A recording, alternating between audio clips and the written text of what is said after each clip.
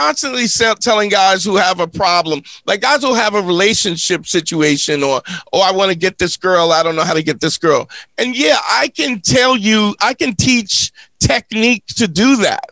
But the ultimate thing is, I always say this: real game is no game. If there's an honesty in what you're saying, then that rings as safe. And safe, first thing a woman wants to feel is safe. But if there's deception, then deception becomes dangerous. Dangerous becomes, I'm out of here. That feeling that women feel, that creepiness, is 200,000 years of evolution that they get to the point where they're hypersensitive, because it could mean their life, or it could be a sexual assault. What's interesting is, guys, we know that, and then we don't even know how to talk in a way that doesn't trigger that. So if you're honest, then you don't need like a guy. I'll get a guy and he'll say, I met this girl, I really like, how many days should I wait before I call? I go, the fact that you are asking me that, you're going to not be with this girl, because you're already you're trying to strategize. And the only reason why you have to strategize is if you're playing a game. And if you're playing a game, somebody has to lose. But you're not even coming from an honest place. Go ahead, T. No, but I like honesty is a policy. I also think more guys should ask questions. There is a strange sort of confidence to asking a question. So instead of going, how long should I wait to call her?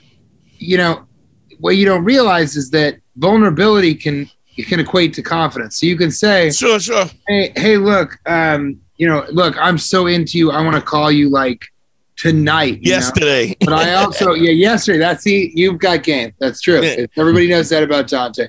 But I want to call you yesterday. If I had a time machine, I would just go back so I could spend more time with you before I met you. Right. And then you say, but look, I don't want to overdo it. So I'm going to leave the ball in your court. You call me when you want to, but know that I'm excited to talk to you, because I'm really, well, really. You know what? You're better. Asking a question. You're saying, how often do you want me to call? What is too much? That seems really, really. Well, I think what has to happen. I think where I come from a lot of times is I don't care about the time. I'm going to do what I want to do, because what I want to do is true to me. And if you don't like the way I do things, we're probably not going to match up anyway. If you think that because I call you the next day, or I call you 2 days later, or whatever it is, if you think that means something, then there's already this situation where you got to understand, this is what I am.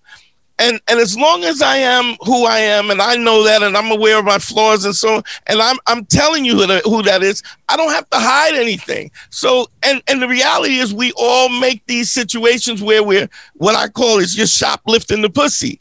You're trying to get a chick, and you don't have the money in your pocket. Shoplifting the pussy. That's a new thing we're going to talk about in our household. It's because you're shoplifting. You don't got the money for what you think this value is, so you're gonna try and finagle. Or try and get away with it for free, saying, hey, why don't you just come over to my place, I'll get a bottle of wine. It's like, you got the money to take this girl out and spend on her. But here's the thing, even if it is just a bottle of wine and this is what you want to do, even doing that is the truth in who you are. Like, if not just, you're right. I said that incorrectly. Not just, go and drop the dough if you've got it. It's also have it be the bottle of wine, but also leave, some Post-its all over the house and in the back that just says one nice thing, one compliment, one thing that you really like about her. And all of us should be searching for not a girl who you kind of get along well with, or she thinks you're calling too much, or you don't know if you're asking, but you want to spend the bulk of your time, if you can find it, and you should be looking for a girl who wants to hang out with you as much as possible also. Right. Right. If she doesn't want to hang out with you, then this is not a chick you should be with. Yeah, so what I'm saying, as long as you're true to what you really think, there's a sexiness to that. And it's like, I don't talk on the phone, I text. I'm like, well, then we can't talk because I'm not texting. Like, I'm just not doing that. Because if this is how you want this kind of thing at a distance, I'm gonna call you on the phone because I want to call you on the phone. And that's true. That's what makes me comfortable. And I'm not saying I won't make compromises, but I'm saying I'm true to what I am. And what's interesting is when you stop asking people what your value is and you tell them what your value is, who else knows you better than you do? I think that's absolutely right. And I think it's ask them questions about them. Yeah. Tell them your value.